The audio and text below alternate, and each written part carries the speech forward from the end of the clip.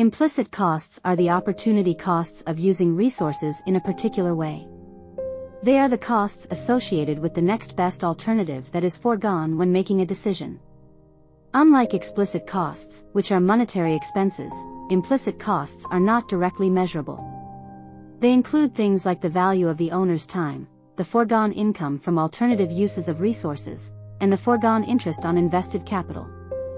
To better understand implicit costs, let's consider an example.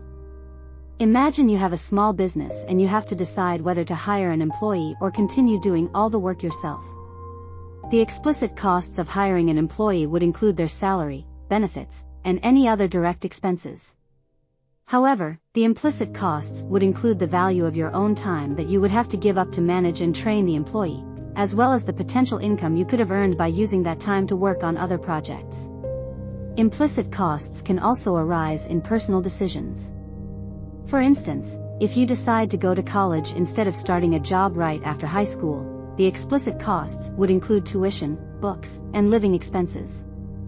However, the implicit costs would include the income you could have earned during those years of education, as well as the potential career advancement you might have achieved by entering the workforce earlier. Implicit costs are important to consider in decision-making because they reflect the true cost of choices. By accounting for both explicit and implicit costs, individuals and businesses can make more informed decisions and evaluate the opportunity cost of their actions.